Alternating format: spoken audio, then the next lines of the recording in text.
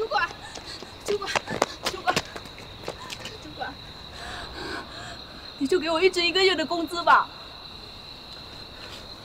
放开，放开！刚才我不是已经和你说了吗？预支1个月的工资需要资历3年以上，你才来公司不到2个月，我怎么可能给你预支工资呢？半个月呢？半个月也行，我真的很需要这笔钱给我女儿看病啊。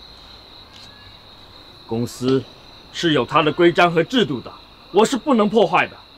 你呀，再想想其他的办法吧。主管，主管，求求你了，你就帮帮忙吧。放手！这光天化日的，别拉拉扯扯的，给我放开，放开！啊，老板。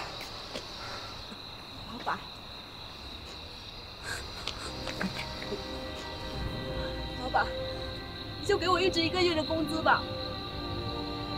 怎么了这是？哎呀，你求老板也没用，老板啊，他更不可能破坏公司的规定给你预支工资的。老板，我求求你了，这笔钱对我真的很重要，我求求你了。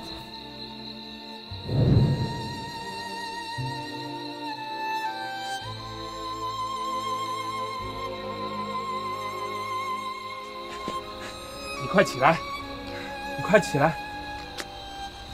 有什么事儿，慢慢说。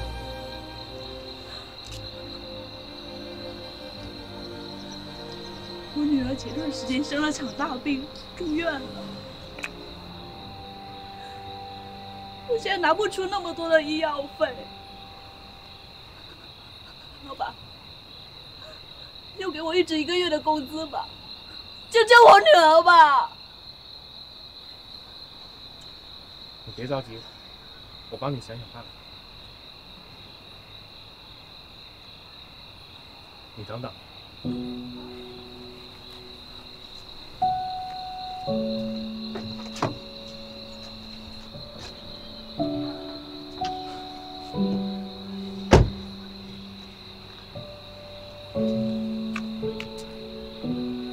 我这有张卡，卡里有些钱。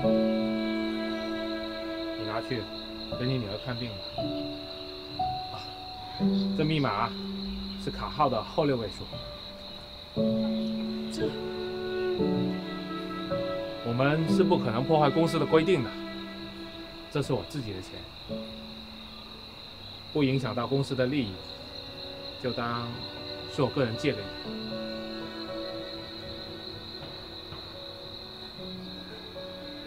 谢谢老板，你真是个好人。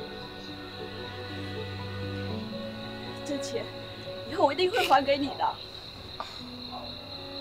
不用还了，这治病要紧。对了，你女儿在哪个医院？我送你过去。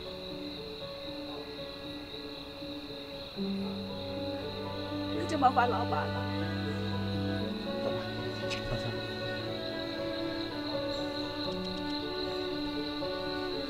老板，你这样真的好吗？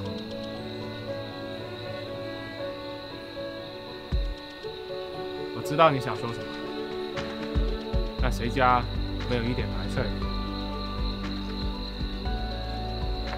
我们尽自己的能力，能帮就帮吧。我们就是他们的避风港。走吧，跟我一起过去。